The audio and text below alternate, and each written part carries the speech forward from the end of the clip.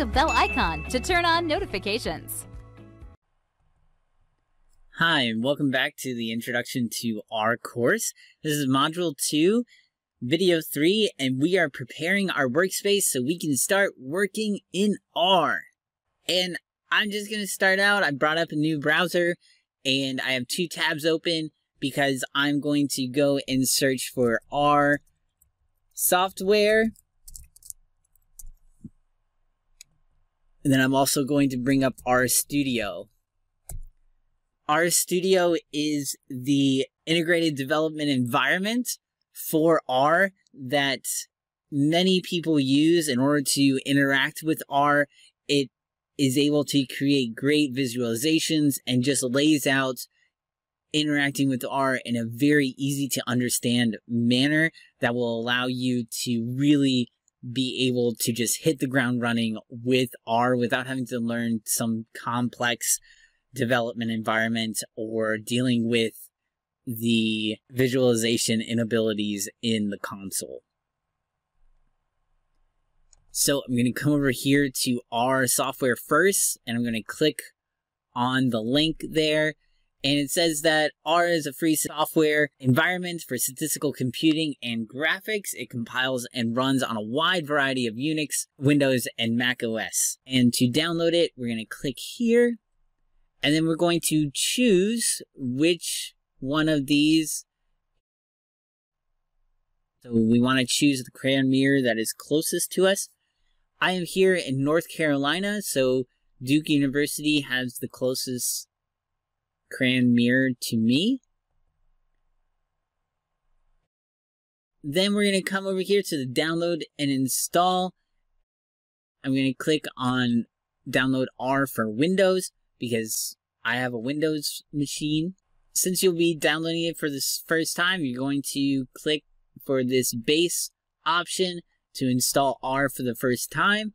And you're going to click download R, and then whichever version is out at the time of your installation. And then it'll go ahead and start downloading. You can click on the executable file once it finishes, and then follow through the instructions on your installing program in order to have R installed on your computer. Then I'm going to come over here to RStudio. There's a free version of RStudio, and there's also a paid version. We are just going to go with the free open source version of RStudio. And so we're going to click here to download RStudio Desktop. And we are then going to choose the free version here. The RStudio website is smart and it knows which system I am using. I'm using a Windows, and so I go ahead and click on the download RStudio for Windows. This executable file comes up down here.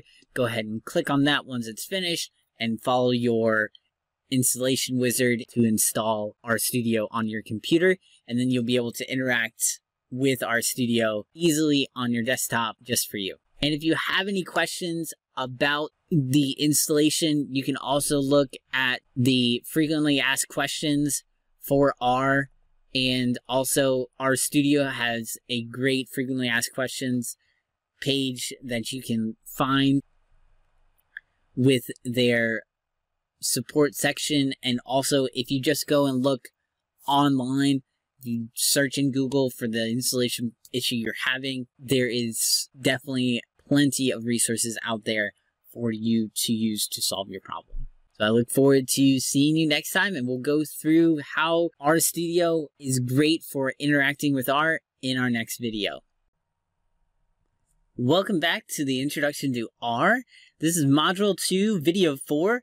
We are going to go through RStudio, and I'm going to tell you all about how to use it, what are the amazing features about RStudio, how to install a package, how to use a library once you've installed that package, and how to run a line of code in R. So starting out with the beginnings, and we're getting ready to finally get our feet wet in using R.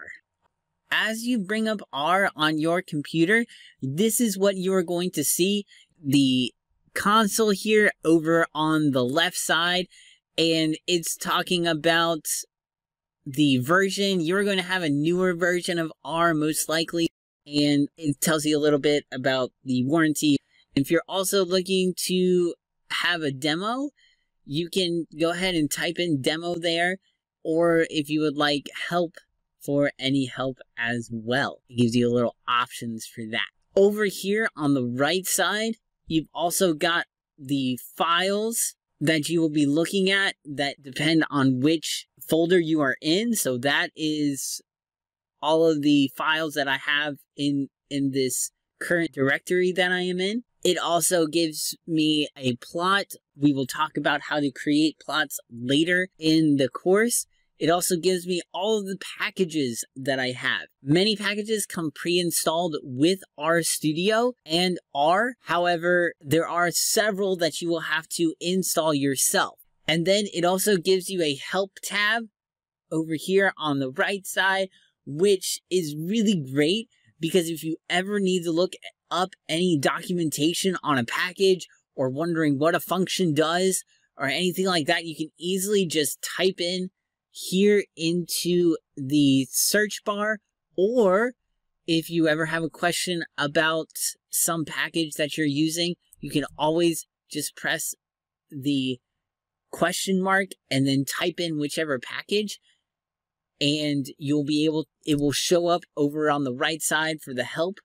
And data frames come up over here, so you don't have to go all the way to a browser to go check it out. You can easily just look at it right here in RStudio, which makes it really, really nice to be able to answer any quick question that you have. You don't have to go somewhere else to another window, possibly get distracted. So it makes it very nice in that way. Also up here, we have the environment. The environment is very nice to use, especially after you start saving variables, and we'll talk more about how to assign a variable and use variables in the next video. The global environment is very nice. If you ever forget what a variable was that you saved as or anything like that, the global environment will be up there and ready for you, showing you exactly what variables you have saved.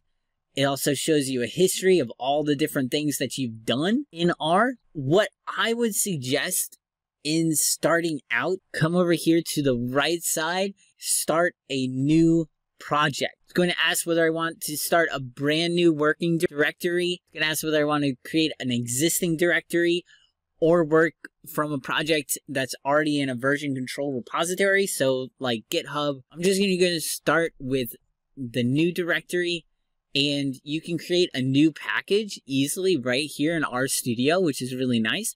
You can also create shiny web applications and each of these other tools as well. I'm just going to start out with the basics of starting a new project here. And then you name your project, and I'm just going to name this example. And then you got to choose where you would like to place that project and which directory you would like to put it in. And then you're going to go and click on Create Project. That is going to create an environment that will be used every single time you start the project. I have worked with people in the past who haven't had their project set up, and it makes a situation where you have some packages installed elsewhere and RStudio doesn't know where they are and isn't able to access them, and then it's all over the place. So the best way to be able to do this is always start fresh with a new project and then come back to that R project so you're able to access all of those scripts and everything that you've used right here in the project, and it's got it all saved there for you all in one place. From that, you're probably wondering, oh, what was a script? You mentioned the script. Well, a script, that is where you're going to type in your code and be able to save it for later. If you notice here, I had code that was written here when I did the question mark for the data frame, and it's no longer there. Anything put into the console doesn't get saved. So what you'll need to do is you'll need to save it into an R script. So I'm going to go ahead and click here, R script. And this is where you're going to do most of your work in R is in the R script. The console is great if you want to do a quick calculation or something that you don't want to save. It makes it really easy here. Like, say I just wanted to figure out, okay, what's 5 plus 9? I could easily do that right here. And we'll talk more about calculations in a later video. But first, you will need to name your R script. So I'll go up here to File, and you can click Save As. And it'll be going into wherever you save that R project. Here comes your example script. So I'm just going to name it example script.r and click save. It'll be able to save it there for me as example script. And it's over here on the right side as well. You see it comes up in files. It's really easy to be able to see where everything is and keep track of everything all in RStudio. Now, the last thing that I'm going to show you here during this video is how to install a package. Like I was mentioning in a previous video, a package is a set of functions that somebody has written to perform a certain process, and you are able to take those functions and bring it into your code, be able to use it for your application which you need. To do that, we're going to come down here and we're going to type in install packages. Then you need to put quotation mark, type in whatever package you are trying to install. I'm going to type in carrot, which I mentioned in a previous video as well. It was very good for classification and regression machine learning algorithms. I will hit enter in order to execute that line, and it's going to install the package for me. After it is finished installing, it will say package carrot successfully unpacked and check. Even though I have installed this package, it is not ready for me to be able to use yet. In order for me to be able to actually use that package, I have to tell R, hey, bring this in. I will then type in here library, and I'm going to say carrot. Then, in order to execute that line, I have several options. Hit the run button up here in the top right corner. I can highlight the line, and I can hit the run button as well. Or I can use the control enter in order to run that line.